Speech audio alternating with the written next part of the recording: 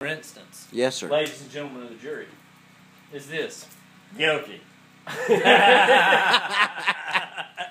stepped forth from the blind in the middle of the afternoon and walked down to the creek. Wherefore, I emptied my guts into the creek. Then, And then you puked and called your wife before you I emptied the next set of guts. will you let me... Objection, Your Honor! At that point, I proceeded back to the blind.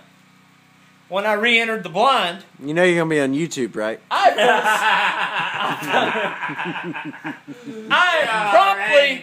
promptly went to sleep. Pull your Upon hat off. awaking, excuse me, sir. No, pull your hat off where they can see you like a hair. You got the receding... Upon re-entering the blind, You were emancipated. no, I wasn't The emancipated, emancipation of but I proclamated.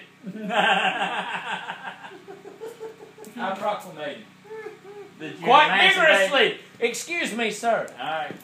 Upon re-entering the blind, I sat down upon the stool and fell asleep. When I awoke, I looked through the blind window and I saw 3 does coming down the hill from the four-wheeler truck. I mean, you shoot an eye. Objection, Your Honor. Leading the witness. Sustained. Thank you, Your Honor.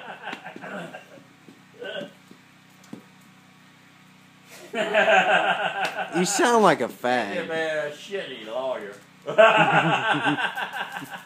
I drew down upon one of the 3 does that were standing down at the bottom of the hill. And I shot that bitch straight now. And she fell dead right there. As opposed to running off with half her brain hanging out. But go ahead. At which point I sat back down upon my stool and fell back asleep. As darkness closed in, I woke again. And called my wife. And began trying to drag the deer up the hill. And called your dad. And then my wife. At no point in time, contrary to what the Popular belief. defense might have you believe, did I make any phone call requesting assistance from anyone, be it my wife or my dad. I dragged the deer as far up the hill as I could because, as previously stated, I had recently emptied my guts into the creek. In other words, I had thrown up into the creek. I got the deer about halfway up the hill and I can't wait. realized that I Poach this could not shit drag tomorrow. the deer any farther, so I waited for help to arrive. When help finally arrived, they assisted me in dragging the deer the rest of the way up the hill. At which point we drove the deer back to camp. What's the point of the story? There is no point to the damn story. That's the point of the story. Cool. We got the deer to the camp. The deer was gutted, and I went to sleep. No, then you went home.